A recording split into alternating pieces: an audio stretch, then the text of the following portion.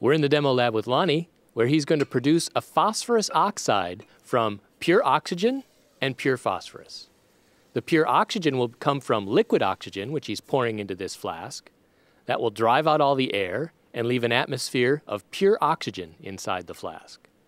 He also has a piece of solid phosphorus attached to the end of a string that he can lower into the bottom of the flask.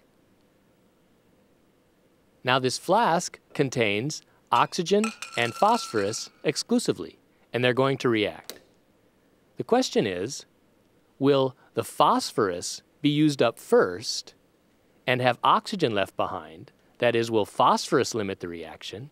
Or will the oxygen be used up first and there'll be phosphorus left behind, where oxygen limits the reaction? Oxygen can be the limiting reagent because when it's used up, the reaction has to stop. Or phosphorus could be the limiting reagent. When it's used up, the reaction has to stop.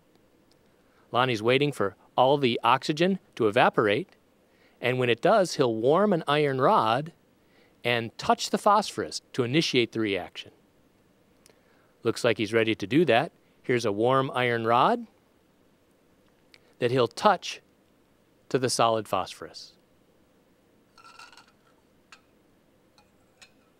When he initiates the reaction, you'll see a tremendous amount of energy released as the phosphorus oxide is formed, and the energy is released in the form of bright light, tens of kilowatts of light, the equivalent of hundreds of 100-watt light bulbs.